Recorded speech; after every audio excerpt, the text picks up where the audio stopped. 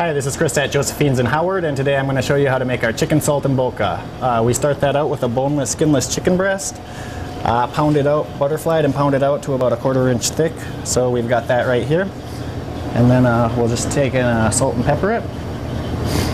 And we're going to stuff that with prosciutto, just very thinly sliced. And then we'll add some basil. A little bit of diced tomato,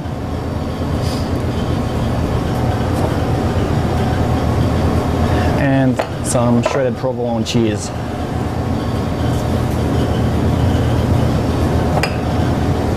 And once we've got our ingredients, we'll go ahead and roll that up.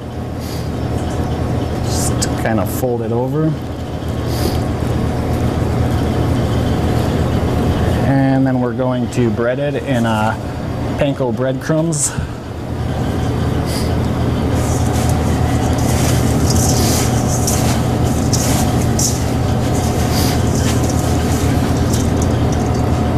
And once we've got it coated, we'll go ahead and sear that off in some butter.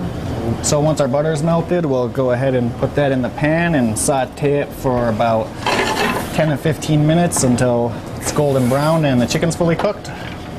And now our chicken's done, so we're going to go ahead and serve it. And we'll cut that up for presentation. And we serve that with fresh sauteed vegetables and our house risotto. And there you have it, our chicken saltimbocca.